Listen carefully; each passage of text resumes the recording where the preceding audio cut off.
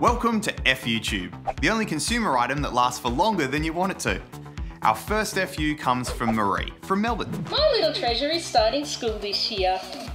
I thought we'd head to the Aldi school shoe sale to get some shoes to go for a school uniform. Aldi, the perfect place to buy school shoes, milk, or a jet ski.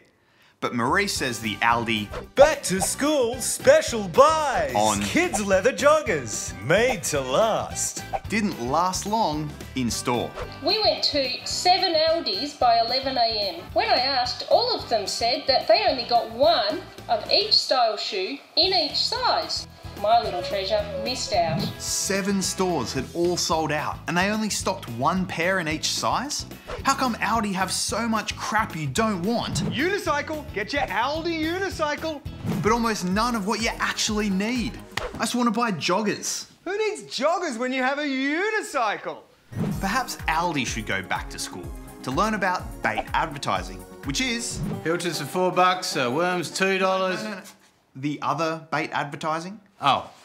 Businesses who advertise goods must offer them in quantities that are reasonable, and they shouldn't advertise if there are reasonable grounds for believing they won't be able to offer them for a reasonable period.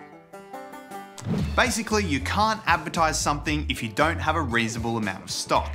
And this isn't the first time that Aldi has been caught short. In 2017, they advertised a kid's car and a ride-on tractor, which sold out in minutes because according to news reports, they only kept one of each in stock. Too late! The ACCC says that if an advertised product is in short supply, consumers should be told that in a clear, specific, and highly visible way. Aldi's back-to-school ad did have some fine print, but to read it, I'd need some sort of... Aldi microscope! We sell microscopes for some reason. Oh, thank you. It says... While stocks last, please note stocks are limited and will vary between stores. Despite our careful planning, we apologise if selected stocks may sell out on the first day due to unexpectedly high demand. If you apologise for stock shortages before the first day of a sale, selling out hardly seems unexpected. And that Aldi fine print isn't highly visible, clear, or specific. Stocking Aldi stores with one pair of shoes per size for a back-to-school sale doesn't sound like careful planning. Got your delivery here, 40,000 unicycles and one pair of shoes. Excellent. Just as we planned. We put this to Aldi and they said, In the area of Casey, stock was not allocated in an optimal manner. Optimal is another word for we failed to match demand of colour and size variants in a small selection of stores. We do feel, however, that we still comply with Section 35 of the Australian Consumer Law. well, we feel differently. The ACCC says if there's no reasonable chance the offer will be available, companies should offer corrective action, such as a rain check or a substitute product. We asked Aldi why they didn't offer Marie one, and they said, So long! If you think a store is bait advertising, you should ask them for a remedy, like a replacement product, but make sure it's an appropriate replacement. Aldi ran out of school shoes, so they gave me these. One thing we hear a lot is there's a big difference between knowing your consumer rights and actually getting a company to give you what you're entitled to. And it's a fair point. I mean, it's easy for us to bang on about your right to a repair, replacement or refund from the top of our ivory tower at the ABC. But in the real world, businesses often push back. In 2017, 29,000 people reported consumer guarantee issues to the ACCC, which is up 39%. And a recent federal court case between the ACCC and LG shows some of the tactics that companies use to fob you off, even if you know your consumer rights. The customers bought LG TVs, which became faulty after just a few years. Damn it, but my favourite show's on, right after this rubbish. Now, LG knows a thing or two about faulty products. In 2018, their smart home robot Chloe failed during a live unveiling.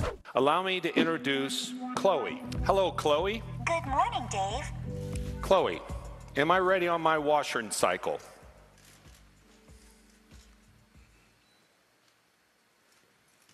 Even robots have bad days. Chloe, what's for dinner tonight?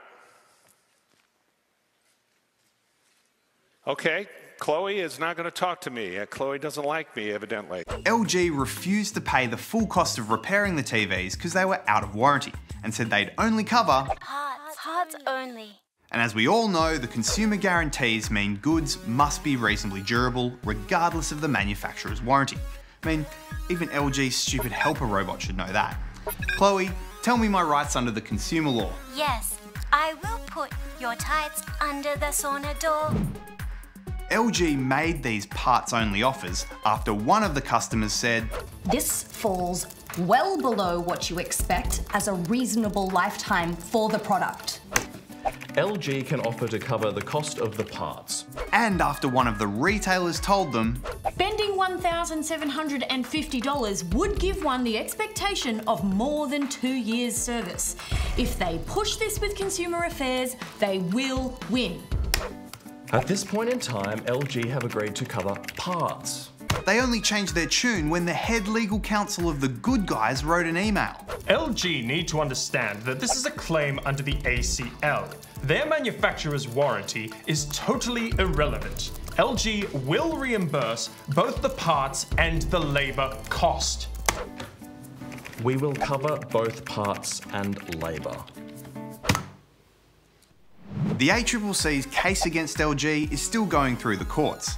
But the thing to remember is, while businesses may give you the impression that there's nothing we can do, or it's their final position, or the unit is outside the manufacturer's warranty, this is all a load of garbage. It's just a tactic companies use to make you doubt yourself, give up, or accept less than you're entitled to. Which makes it even more important you stand your ground, know your consumer rights, and know what you can do if businesses don't honour their obligations. Yeah, send them a turd in the mail. No, you can use the ACCC's complaint letter tool to write a formal complaint to the business, or report them to your state consumer affairs body. And hey, why not send it to us here at the checkout too? If you insist. If they get enough complaints, they might end up in court, or being publicly shamed on the checkout. Like Chloe. Well, that's it for tonight's FYouTube. We'll see you next week. Open the studio door, please, Chloe. Chloe? Sorry, Scott. I'm afraid I can't do that.